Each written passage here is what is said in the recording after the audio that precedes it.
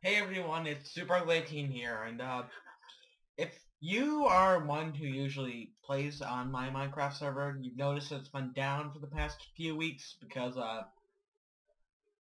some change into the system or something like that that I don't know because I don't run the hosting network. And so the IP has changed. It's right here. 69.162.66.4. And so nothing's changed.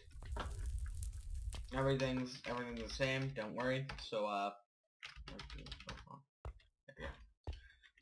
come on in a sec, and whenever you feel like it's back up for those who know it's been down. See ya.